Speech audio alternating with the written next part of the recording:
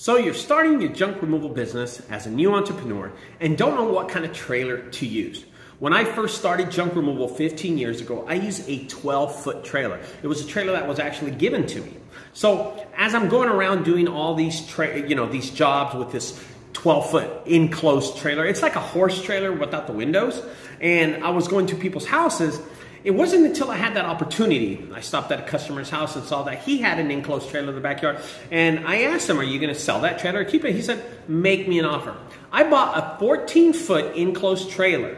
And I'm going to tell you, the difference between a 12-foot and a 14-foot was money.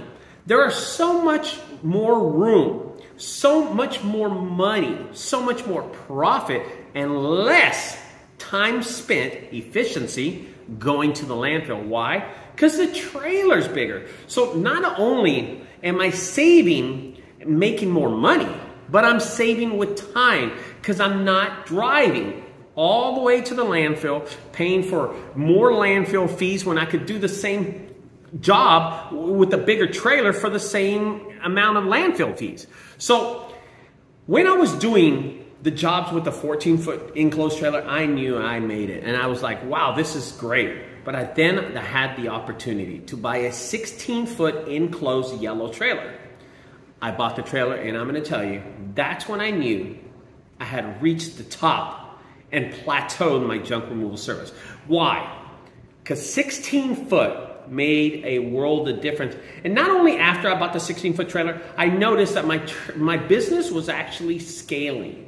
I was actually growing my business just because I was able to put more things inside my trailer, to be more efficient, and to make more money and more profit. Those three things led to me making all my trailers either 16-foot flatbeds, 16-foot enclosed trailers, or 16-foot dump trailers. So at that time, that's what I use, a 16-foot trailer. And I'm gonna tell you why, guys. Don't make that mistake and buy a small 8-foot, 10-foot, 12-foot, 14-foot trailer, because you're gonna regret it. See, with the 16-foot trailer, you don't have to scale up anymore. You're there already. And when you buy a small trailer, well, all you can do is scale up.